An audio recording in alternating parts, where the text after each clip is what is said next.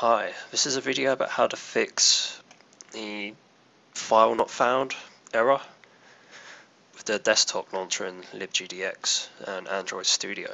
So I'm just going to recreate the problem by importing my project. I've done this before, so it'll only take a second.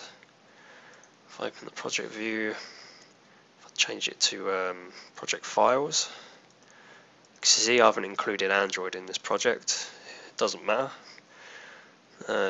Same fix for the same problem. If I try and run the desktop launcher, I'll recreate the error. Cannot load file and file not found. So the problem is it cannot see this assets folder. The launcher just doesn't know where it is. Its build path can't see it.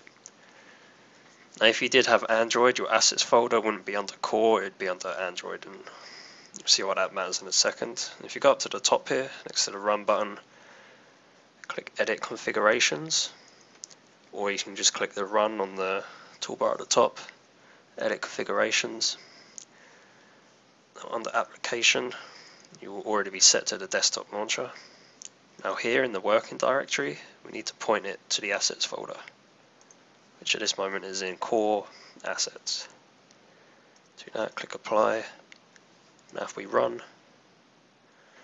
there we go. Now sees it and it should work fine from now on. And that's how to fix problem with file not found with the desktop launcher, libgdx and Android Studio. Thanks for watching. Cheers.